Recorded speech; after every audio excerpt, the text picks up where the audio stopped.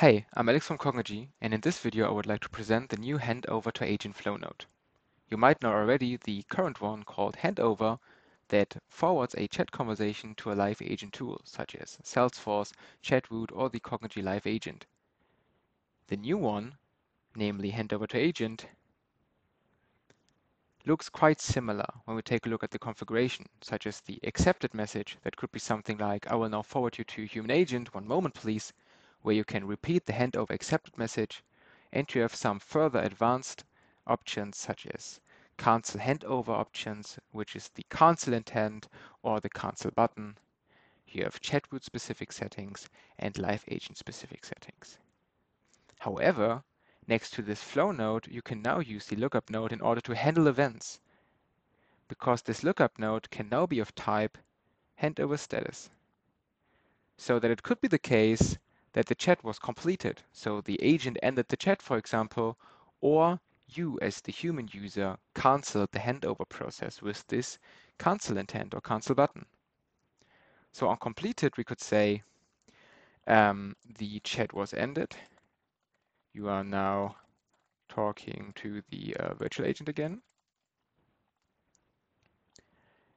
And then on cancel, you can say something like, sure, I will cancel it.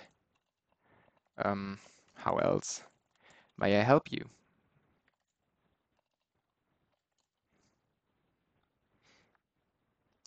Now we can test this in the web chat, for example. But first I need to disable the old handover node, open the web chat.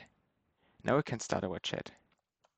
So hi, I would like to talk to a human agent. Now in our live agent tool, we get the request.